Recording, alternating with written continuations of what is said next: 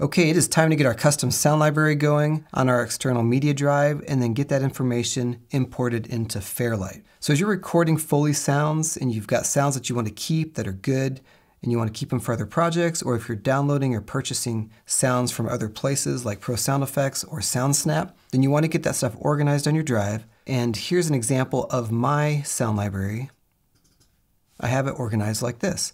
This is subjective, whatever makes sense for you. But for example, I have a human folder, and in here I have footsteps. And in there, different folders to organize my footsteps, okay? Now, as you might imagine, going through all of this to look for sounds when you have a larger library can be time consuming.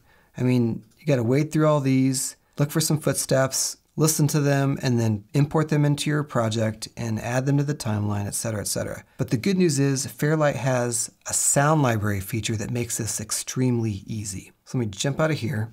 Up here we have our sound library. And what this does, it lets us easily search for sounds, listen to them, and even audition them in the timeline before we commit to using them. It saves so much time. And so what I'm going to show you is how to set up your own custom sound library and import that into Fairlight so it's working in an optimal way. And to do this lesson, you don't have to have a huge sound library like I have right now. You can just have a few sounds you've downloaded from SoundSnap. Just organize them in a way that makes sense, and then here's what we need to do. In Resolve, just hit Shift-1. It brings up your projects. If your view doesn't look like this, it probably looks like this. So just click this little icon here by projects, and it's going to show your databases. By default, your local database is where all of your projects are kept. And you see I have one here for Theater 11 sounds. So I'm going to add another one to show you how this is done. Actually, before we do this, let's back up your local database. What we're doing shouldn't hurt anything with your local database, but let's just be safe. Click on that and click the little I, and then click back up. And it's going to ask you where you want to back it up to. In fact, this is something that you want to do regularly. Yes, we've talked about backing up our project, but I haven't shown you how to back up the entire database, and so this is handy. I'm going to go to my media drive, I'm going to go to Resolve Original Media, and then I'm going to create a new folder called Backups. And in there, I'm going to create one called Database, and then I'm going to create one more subfolder with today's date. Perfect. Click Save and click Backup. And it shouldn't take too long. All right. Now let's click this to go back and click Add Project Library. And name it whatever makes sense for you, like I named mine Theater 11 Sounds. And then click Browse. And my recommendation is to store this project within your sound library so that it's all in one spot. So I'm going to go to Theater 11 Pictures, go to my Theater 11 Sound Library. Here's all my sounds. And I'm going to create a new folder called Write and Direct Sounds. I'm naming things the same so it's easy to see what's what. Click Create and click Open. And now click Create. There we go. Now this database is like our local database. You could create film projects in here, but that's not the purpose of this. So click back on Local Database and open your movie back up. Okay, now with that done, if we go back to our sound library, and again, this is a good keyboard mapping to do because you're going in and out of this a lot. So just Command-Option-K on Mac, and then under Commands, look for Application, Workspace, and then scroll down to Show Panel and Workspace. Hit that arrow, and there's Sound Library. You can see I have that mapped. You can just click plus and put whatever keyword combination you want in there, and then save that. And now, on mine, I hit Shift-W, and there we go. And then I'm going to click this icon, which allows me to choose which library I want to use. Right now it's on Local Database. I'm going to choose my new Write and Direct Sounds. And now we connect this database with our actual sound library. So select that, click Add Library, and now we're going to browse to our external drive, to our sound library, and click Open. So now it's going to scan all the files in your sound library and create an index of all those sounds. It's not actually importing them, it's just creating an index of everything that's in there.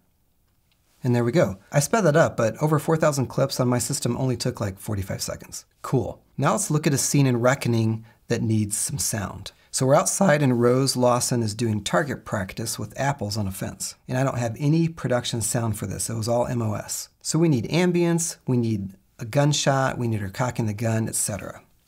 So my playhead is already right there. I'm going to go up here and search for gun cock.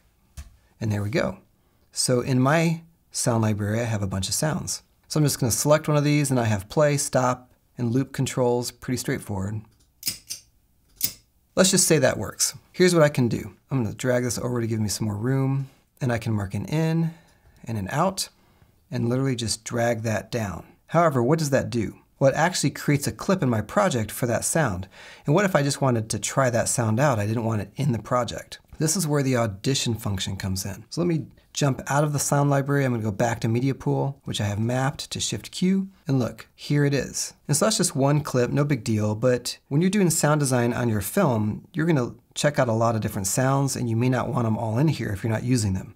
So let's go back to the sound library and let's audition instead of just adding it in. So I'm going to remove this and leave my playhead in that general area. And then I'm going to clear my in and out, and let's just choose any of these. So what you need to do is position the red bar just after the clip that you want. And then this icon here, Set Sync Point, if you click that, you'll see a little green bar appear, right? And now back here, let's set an out point and then set an in point. And then I drag this back so we can see what's going on over here in our timeline. Let's choose Foley 3 and click the track and then click Audition. And there it is. And so now what I can do is I can listen to it, I can drag it around and position it and see if it works.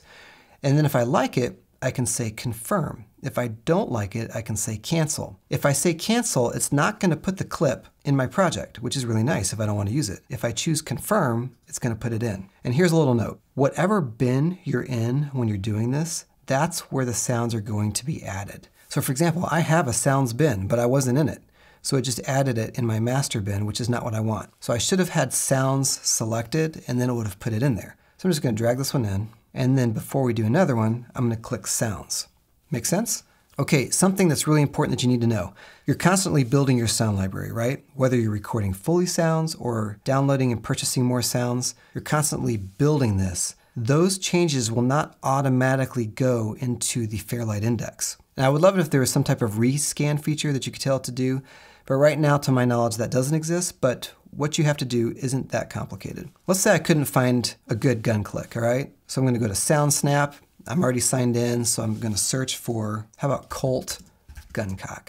Now obviously I can filter with the tags and stuff like that. In fact, Revolver, that's good. Okay, that one works great. So I'm going to download that. I'm going to go to my sound library. Taking the time to do this in an organized fashion will save you later. Don't just download them to your downloads folder. Put them where they need to go. So I'm going to go to Handling and save it there. Okay, so now it's in my sound library, but Fairlight will not see it yet. Here's what you have to do. You have to go to your sound library and go to that project that we created. So I created Write and Direct Sounds. Then go to the projects folder, and we're looking for soundlib.db. This is the index. If you move that to the trash, I'm going to empty the trash. I'm going to jump back into Fairlight, and then I'm going to set it back to my local database, and then choose Write and Direct Sounds again. It says Add Library, no library connected. So I just do the same thing. Add Library, go to my data drive, go to the library, and click Open. So that might sound a little tedious, but it's not a big deal because it does it really fast.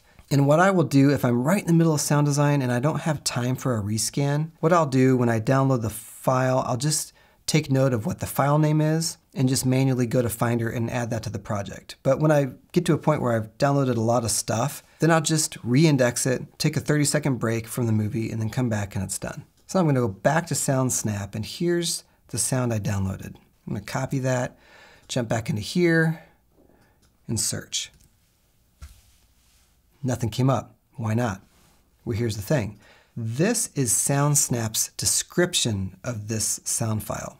If you click the down arrow here, they'll give you more information. Here's the actual file name. Copy that, paste that in, voila, there it is. The Fairlight Sound Library will save you so much time. You're going to use this project after project, and eventually you'll have a really robust sound library that meets a lot of the needs for your different films. Now we're going to go into sound effects and ambience in the next lesson and just look at a scene from Reckoning that needs a lot of work. Most of it was shot MOS, and so we'll see how to make it sound right. Hit up the community if you have any questions, and I'll see you in that next lesson very soon.